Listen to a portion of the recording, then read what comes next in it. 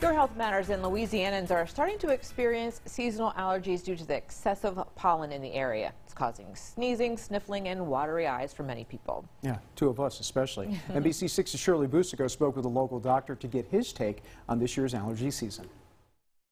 We are smack in prime allergy time right now. We have entered pine pollen season. If you look on your car, it is those flurries of green and yellow pollen, sparking allergic reactions. You produce a lot of mucus, a lot of sneezing to clear your airways, postnasal drip, which produces coughing, this kind of throat clearing. Dr. E.J. Mayu with LSU Health Shreveport recommends a few ways to combat allergies. He says, take a shower or a bath to get rid of the pollen on your body that you carry with you.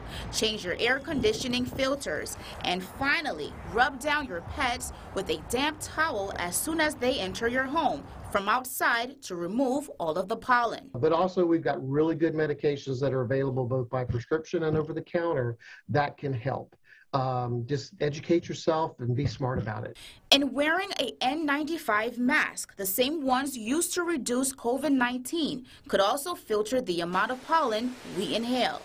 Shirley Busico, NBC6 News. Wearing the mask, that's a great idea.